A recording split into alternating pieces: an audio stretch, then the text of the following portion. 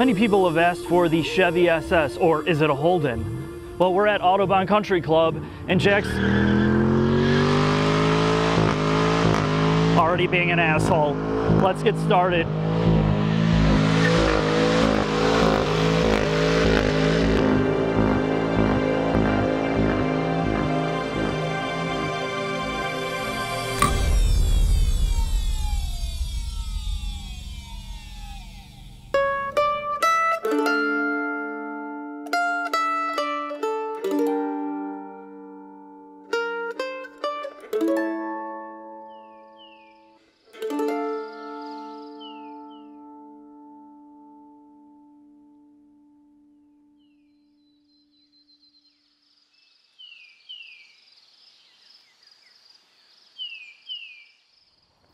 The Chevrolet SS, also known as the Holden Commodore VF generation.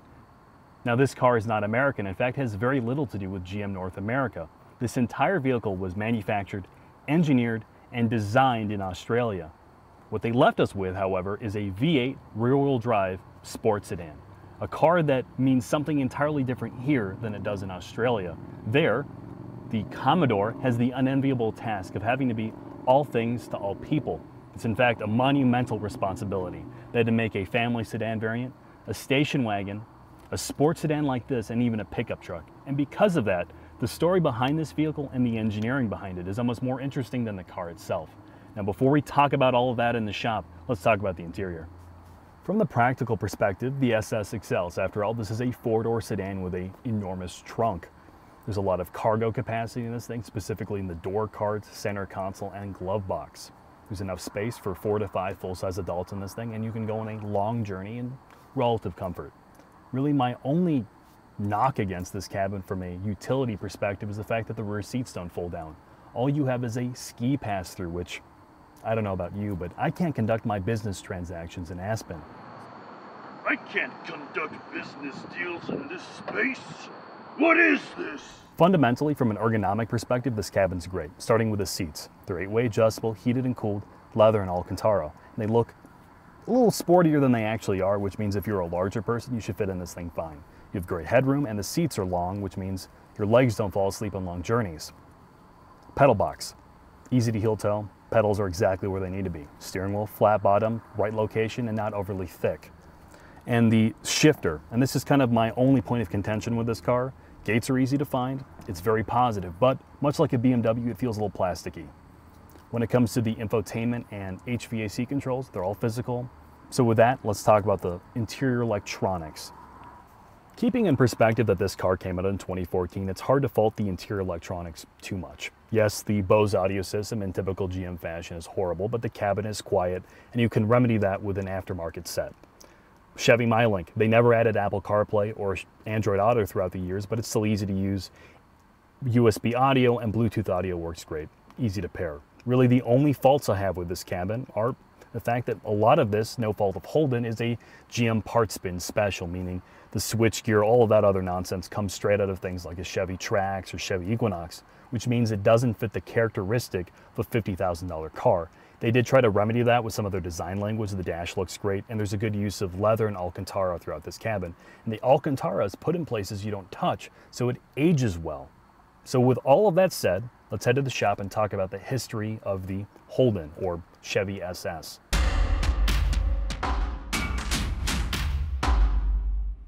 We are underneath the Chevrolet SS, Jack, and this is one of those cars that has a lot of baggage. From a social commentary perspective, to a car enthusiast perspective, and economically for Australia.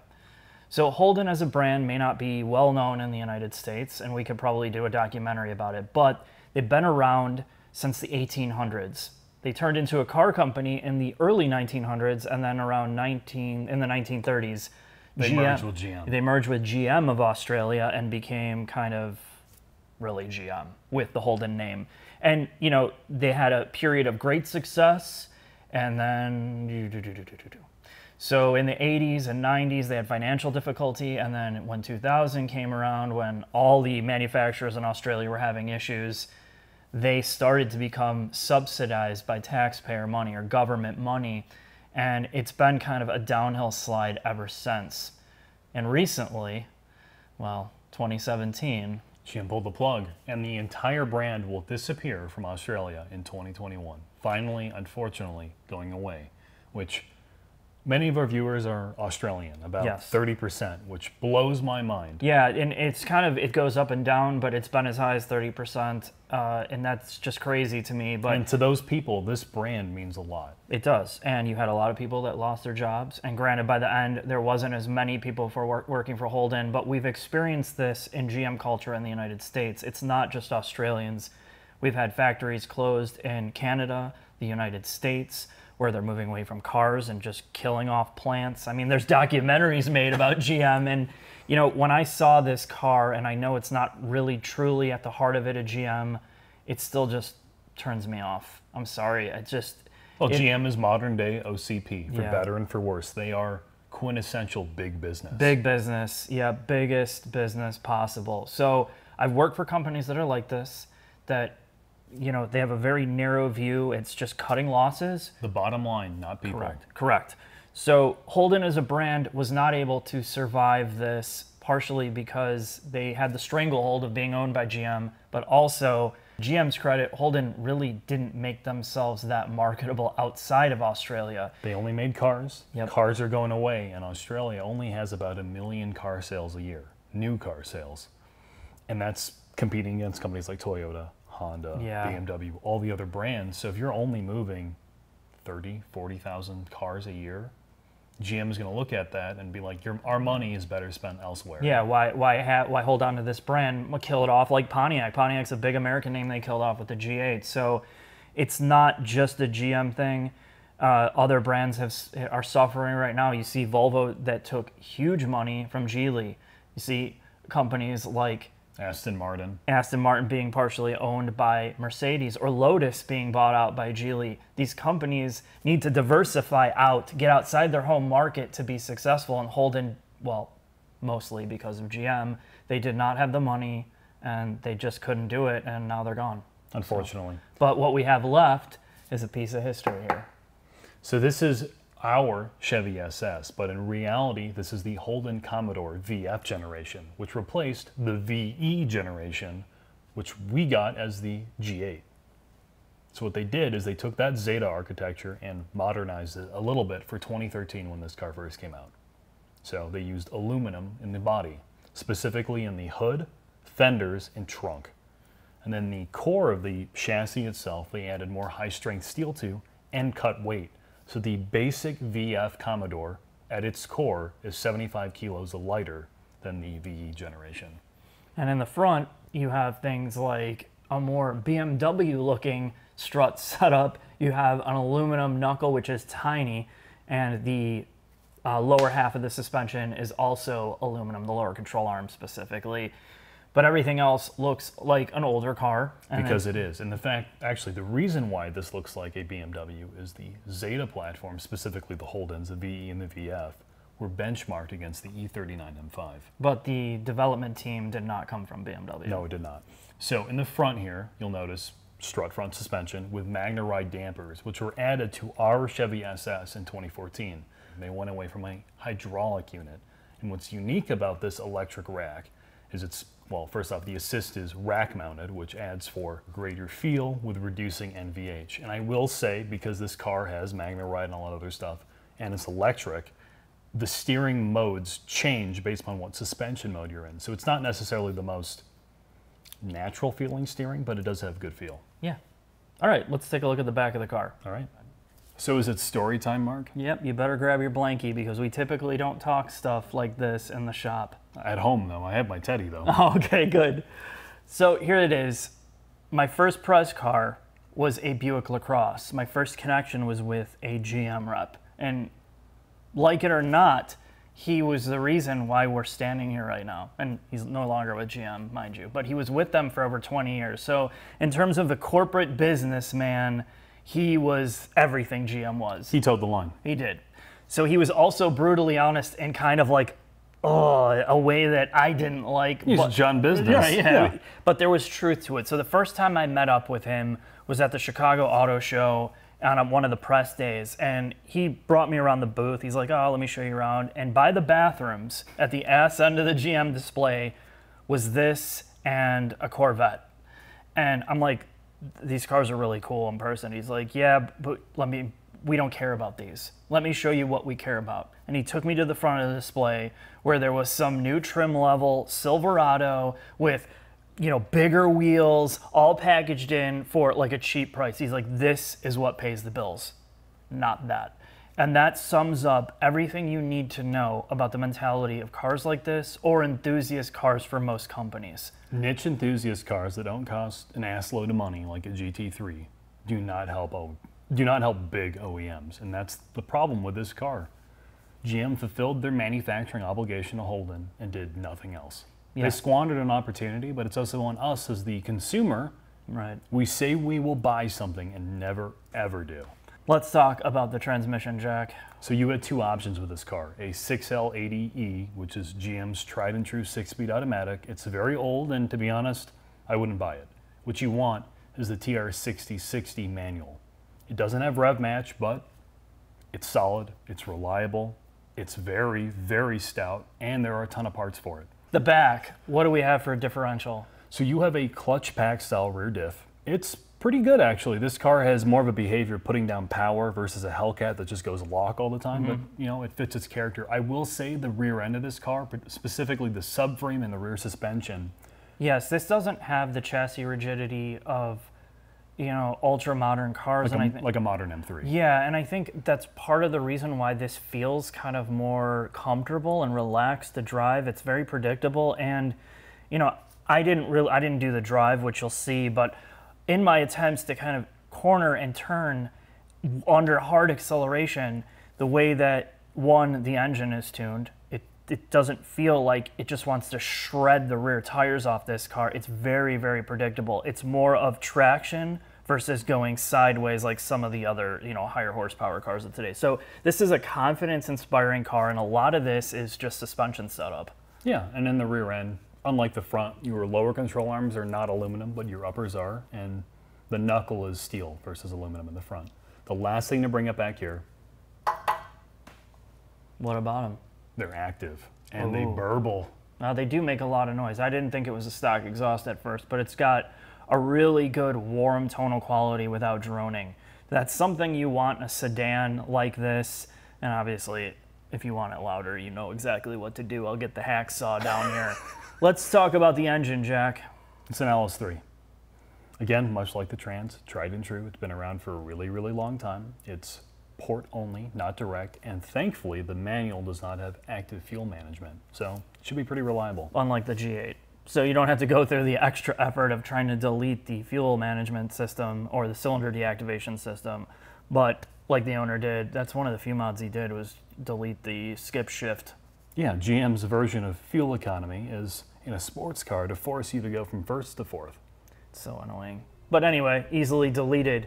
I think it's time to take this on the road, Jack. All right.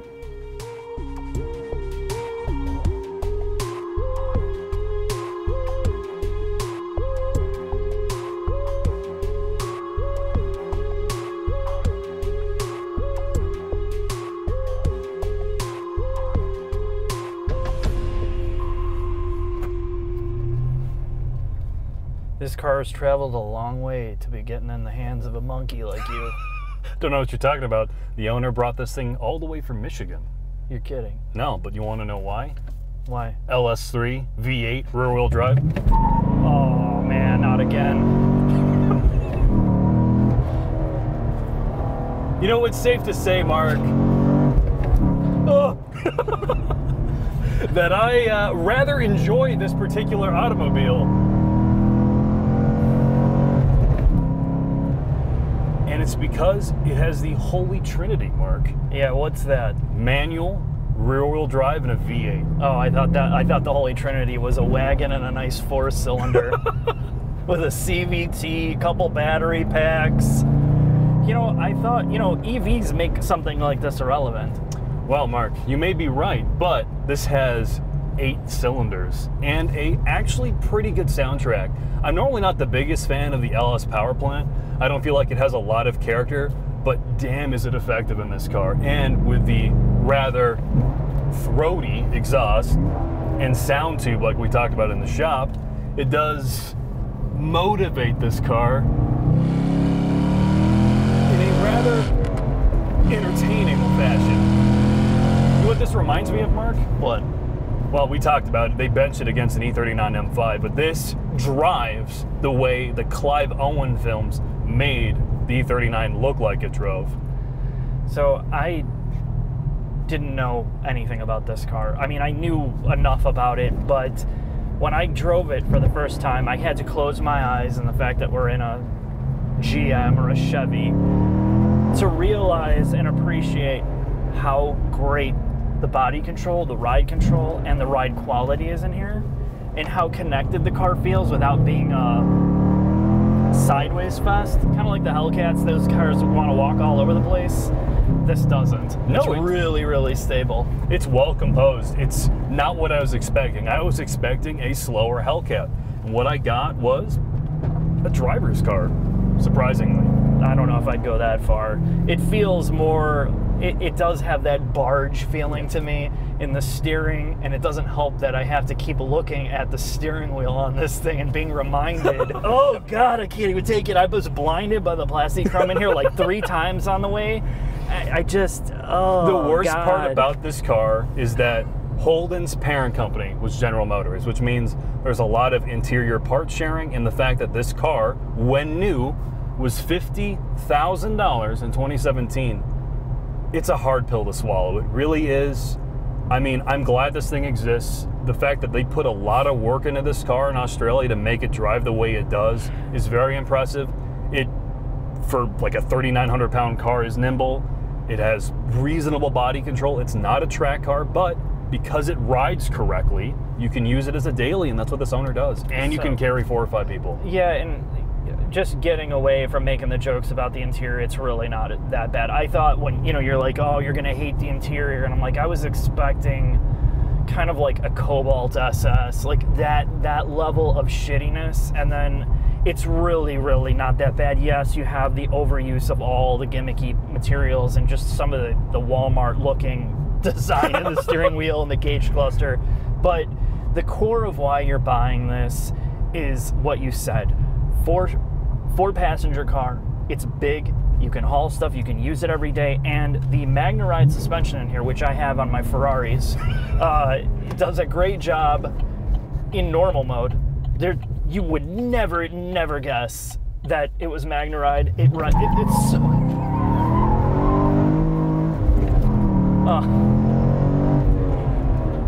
You were saying? And the fact that it does a great job between switching its modes. If you need to firm it up for higher speed stuff, if you're on the highway a lot and you don't want the floaty feeling, you have the ability to do it and it doesn't beat you up. This is a great car. It's greatly tuned in terms of suspension. Trans feels solid. The engine has a good note without being drony or annoying. It's just sad that it takes these cars being killed off to really appreciate it. But it came out in a time, at a price point, for all the cost cutting that they did, and the lack of marketing made this kind of like... Dead on arrival was DOA. It was DOA, and you can blame GM for that, at least in the United States. And the last thing to say is this, if you like a sleeper car, there is absolutely nothing like this in the past like 5 years.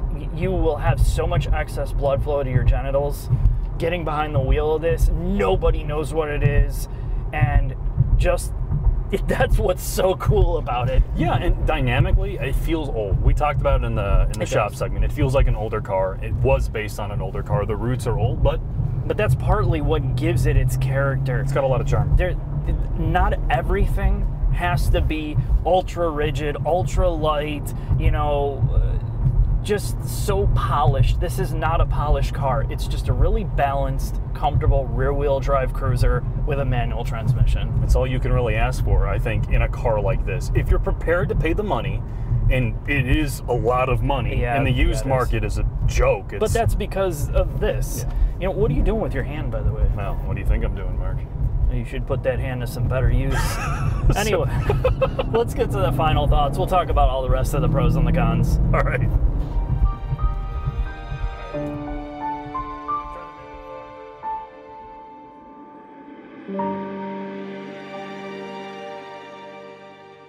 Final thoughts on the Chevy SS.